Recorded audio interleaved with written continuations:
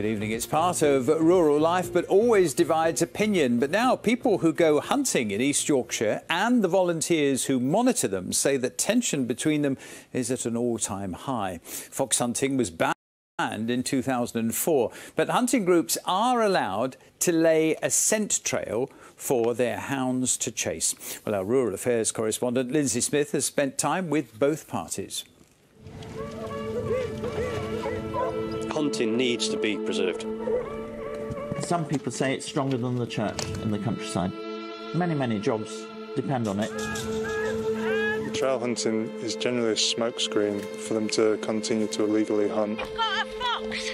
And when they don't get what they want, they become aggressive. We are going because if I stop now. I generally thought I was going to be trampled and I was scared for my life. Please, can you stop? Please!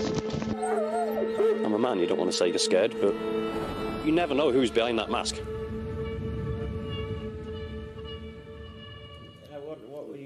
It's the last meeting of the season for the Holderness Hunt, a group for whom hunting is more than sport. It's a load of like-minded people, and it's just a social cohesion. It's a community spirit. Some people say it's stronger than the church in the countryside. As riders gather, so do the Hull Wildlife Protectors Group. We just try and monitor the hunt and monitor for any wildlife crimes, and if they're committed, then we evidence them and report them to Humberside Rural Task Force. Both groups say they're experiencing more tension and aggression than ever before. No, please don't put that in my face. I don't want to touch your eye. Put it near me, thank you very much. Please take it away from me. Well, burn down there then, otherwise you'll be covered in it. Hunting with dogs is illegal. What's perfectly legal is for the Holderness Hunt to set a scent trail and to chase that with their pack of hounds. I've got a scent on a rag and I'm running a mile and a half, pulling this behind me for the hounds to follow. The tension comes when an animal is killed in that process. Like this incident last year. I've got a fox. Come along off, do the right thing. We've got a fox south of the plantation now. Leave it! You know what they've just done? You did nothing to call them off. We're on the police. Good. He's here now. They've just killed a fox. This incident was investigated by Humberside Police. No further action was taken because of insufficient evidence that the fox kill was intentional. Hull Wildlife Protectors say they've reported 3 incidents of wildlife crime this year. Is it all just a smokescreen? It couldn't be a smokescreen.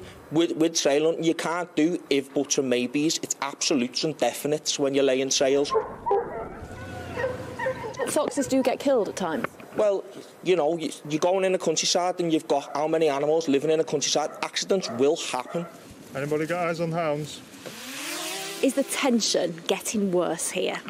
100%. You know, whether it's threats of them telling me they know who I am, my name, where I live. I had somebody repeatedly run their horse at me. Please stop it. People like you. Please don't. Please, can you stop? Please. I generally thought I was going to be trampled and I was scared for my life, to be honest. But the tension is felt on both sides. Tom is the huntsman whose full-time job is to care for the hounds. There was points where the aunties would turn up at the kennels at 3:30 in the morning, sit in 3 or 4 cars. Why are you sat outside my house? Where I am, where my kids are. It can make you quite anxious. You never know who's behind that mask. Are you scared at all? I'm a man, you don't want to say you're scared, but when there's people sitting outside your house at 3:30 in the morning, how do you think?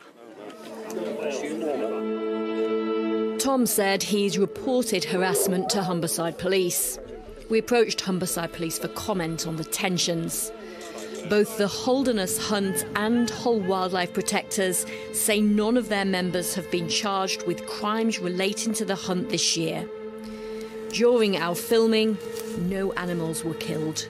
We witnessed trail hunting, trespass and tension in this idyllic corner of East Yorkshire. Linsey Smith, BBC Look North, Rise. Linsey, thank you very much.